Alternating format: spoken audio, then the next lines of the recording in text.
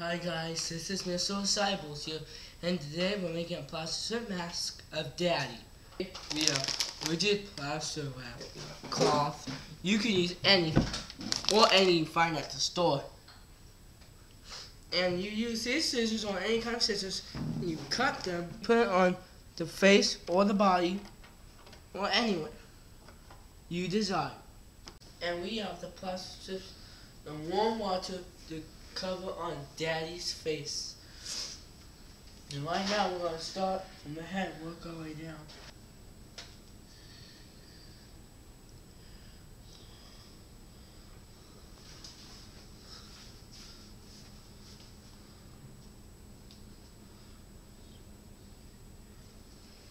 Do this until you cover the whole face.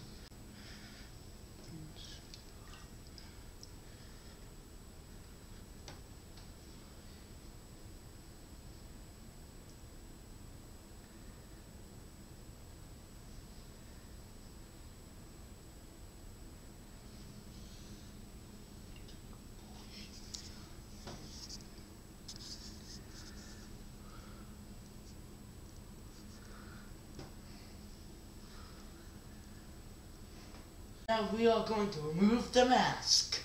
Don't use a knife because it could easily...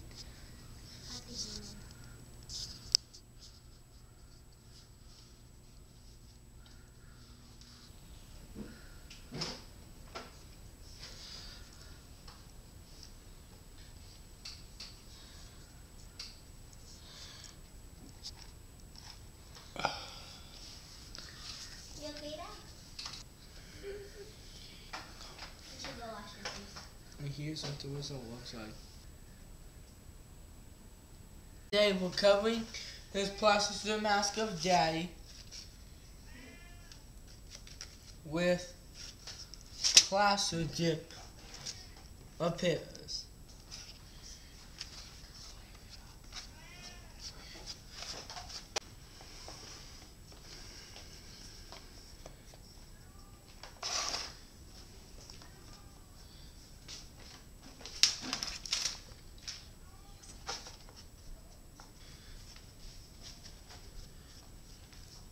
This gives it a smooth layer. And today we are painting Daddy's mask. Today we are using these brushes here. We're going to be using water to thin the paint. We're going to be using folk art, smart art, and craft smart. You can use any paint you find.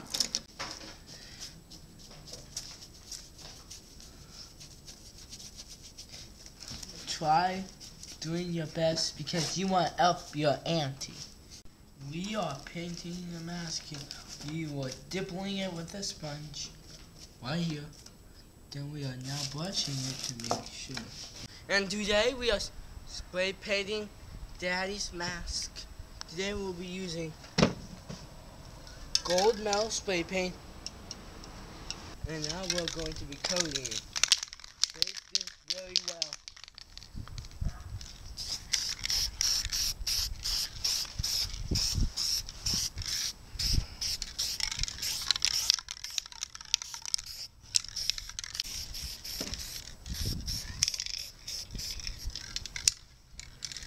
We're going to check. We want everywhere covered. And today we are showing the final product of Daddy's mask.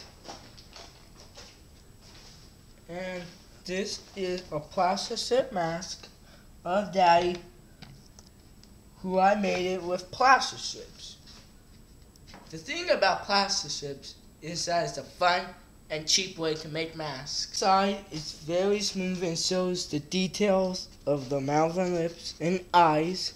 And this eye here is painted black, and it feels like from the movies.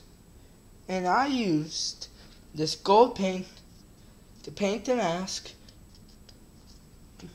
Then I used for the eyes, mouth, the lip here, and the eyes here and the mouth, not this eye.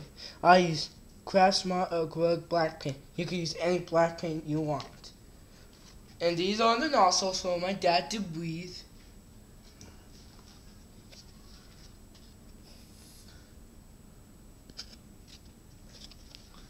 Gotta try it on?